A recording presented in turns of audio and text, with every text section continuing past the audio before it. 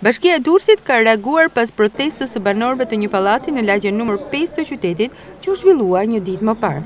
Referuar informacionit të institucionit të qeverisjes vendore, ndërtesa është inspektuar dhe është shpallur e pabanueshme.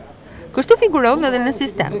Bashkia e Durrësit e ka dërguar këtë rast për ekspertizë të thelluar në Institutin e Ndërtimit, nga ku pritet edhe përgjigjja përfundimtare. Është ekspertiza e këtij instituti që do të vendosë çfarë do të ndodhë me këtë godinë. Ky pallat është i rrethuar me shërita për të mos lejuar afrimin e njerëzve në të, pasi përbën rrezikshmëri. Gjatë protestës të së shtunës paradite, banorët janë shprehur se nuk e kanë marrë deri tani bonusin e qeras. Unë kenipi jam të jetu, s'ka marrë as bonus qeraje, as i gjë s'ka marrë. Shkoj ati ke bashkia, thot, akë konstatimi, unë s'di ku ta bëj akë konstatimi. Që them nëna jote ty? Gjithë munimi që kemi punu, gjithë jetën, 70 vjetë, gjithë munimi nga ka i katë.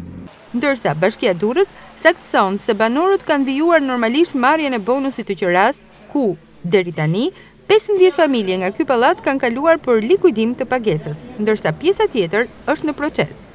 Institucioni i qeverisjes vendore i kërkon çdo familjari që ka paraqërtësi lidhur me bonusin të paraqitet pranë njësisë administrative përkatëse, ku do të marrë informacionin e nevojshëm.